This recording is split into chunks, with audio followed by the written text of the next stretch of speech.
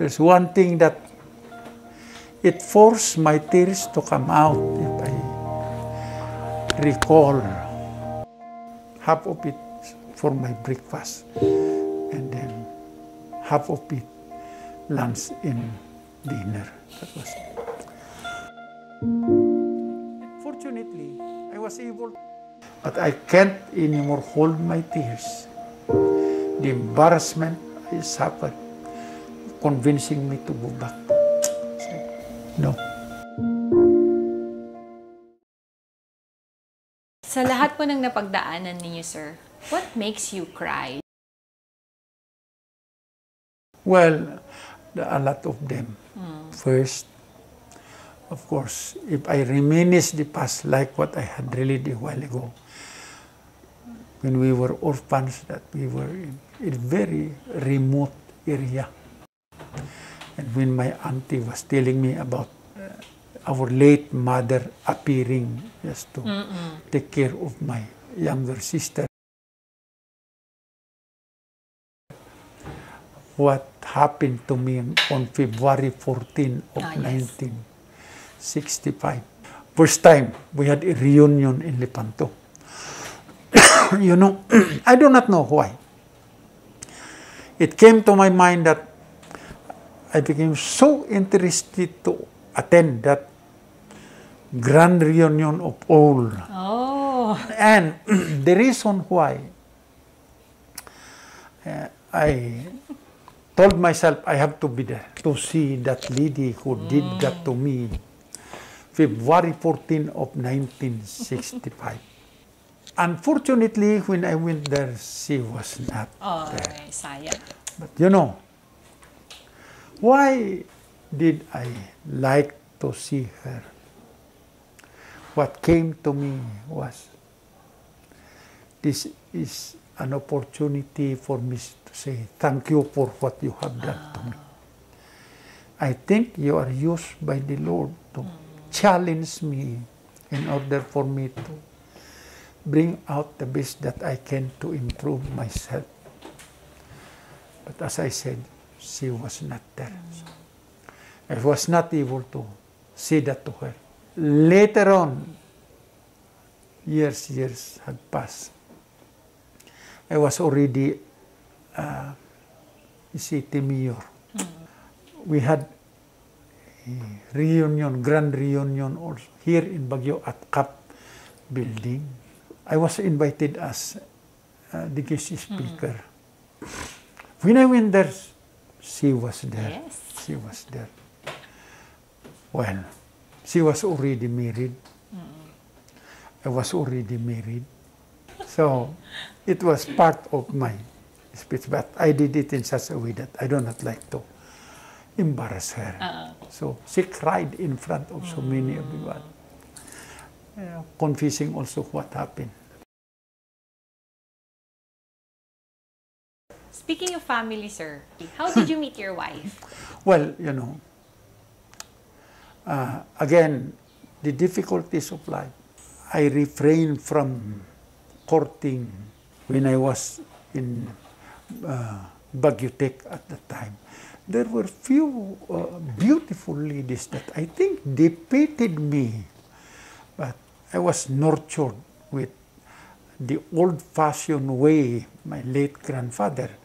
Ang kang mapansagsagidan no mga kayat nga ituloy. So I never did something wrong against them. So never ka nagkaroon ng girlfriend, sir? Awan. Never. My first time I think it's best time when I was already about to graduate College of Law.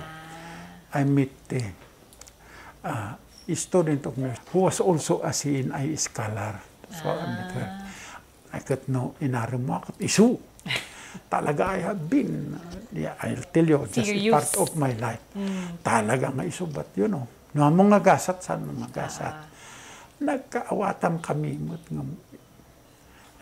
hindi nagbalinak nga abogado, 1974. It was also the time that her application to go to the United States was approved. Napangkupay in Tulud P. Manila. Supposed to be Kuna agawid kan si end of 75 tag kasarta. Kuna na. Well, agore kata ilakok pa nga ro datoy balay ko so that I'll come home for good. Kuna na. So the following year, in baon na day kasinsin nga nagawid dito. Yung baon na nga tape recorder, kaskada. Tape, kaskada. I love you kung kuna na tayo record na tao. Okay. Then, si Mang Pwede kasinsin na. I was din in Tabuk, Kalinga, Apayaw, attending to cases there. Nagdagos mo't idagisan. Na, sino na ito Atty. Dumogan na gayam nga ni kasinsin ko. Ay! Patsinyo, luklukoy na data kasinsin mo. No, agkasar no iso na dito Abril, ni kastoy ti kasar na. Which was true. That lady also, a very good and decent lady, was an accountant. Kaya't napiman siya nga, I came from the old-fashioned way nga, sinot nakitulagam, isulaang mga. Faithful. Yes. Very faithful. But, idinangag na dayay without waiting for me. Nakaungat. Nag-overseas kani kasinsin ako. Luklukun da kalaang. When I came from Tabuk, I learned about it. I tried to call my girlfriend. No more. She does not like to talk to me. So in short, sang kaming agkagasan. That was it. So, 1978, I became the lawyer of my mother-in-law. Because all of them, except my mother-in-law, Future, were living in San Francisco, in California. Because my father-in-law was World War II veteran. Okay. And after World War II, he continued his service in the U.S. Army. So he got all his families, including my wife. My wife. And 79, nagbakasyon ni bakit ko. Hamo pa nga bakit that time? Ang kapay nga bakit ko. My first time to see her. Then, of course, nagkasjay kami mo ni di umunang ex-girlfriend ko. Being under the old-fashioned style, I had gone to the extent of going to the parents of my ex-girlfriend and tell them nicely nga, well, andak papabasulin na makigayamak because di anak kayo muti nagmadi. Ay, sirat na kundak makita ma. Agladingit na fiman, tati amudak da kami. Well, so nga I cleared it with them before. Si Mang Pwede ay nakitak ni bakit ko. Ni, mabalin sa amot hindi ko ang medyo kayat namit. So, to cut the story short, da kami tinagtuloy. So nga, I've been in a jokingly manner said, the most precious attorney's fee that I had in my law practice, my only one wife.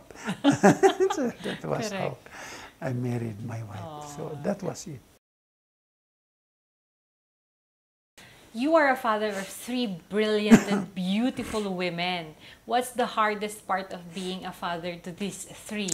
Well, of course, and not only me as a father or as a parent, to discipline your children. There was a time that we have 2 of them, Janice and Jillian. And my wife was still working in San Francisco.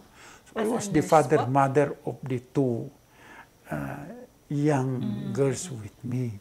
So to bleed the hair of my daughter, to bring them to school, ay nagrigat ngayon. I do not know how to do it. So, ni Auntie nga Filomena, di ka-aroba mi, di ba? Panghasiman. So, she loved doing it. So, she was the one bleeding buok di anak ko. Itulod ko di eskwela, mapanakagtrabaho, mapangkuman pick up ni Dan. That was my situation. At 1988 at the time, my Becky was pregnant for our third. But you know what happened when I arrived in San Francisco, then at the time, my wife was not in their house. She was in St. Luke's Hospital, San Francisco. And I was told by the doctor, the child wants to come out and she is only more than 5 months. Oh. Yeah. So I went home praying. The first thing for Mount Zion Hospital to do was to prevent the child from coming out. So they did. But again, on the third day, no more. My wife was complaining about the effect of the medicines that we were giving her. So I was called. So we'll let the child come out. The child will come out. We will examine the child. If there is no abnormality, we will incubate the child. If there is no abnormality, we will call you to decide what you are going to do. So that was it. So I cannot sleep, praying. Then, about past 12 o'clock, midnight, I was called by the hospital. They told me, the child came out. We had just finished. I went to visit the child. Very little, as if as a big front. So she stayed in the hospital for 4 months in the incubator to complete the 9 months period. So that's our third girl. Yeah, that was so. And she is now a supervisor nurse psychiatry department of Reno, working in Reno.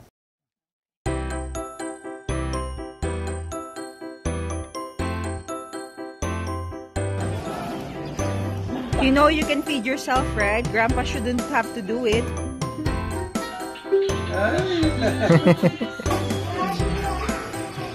Bye-bye.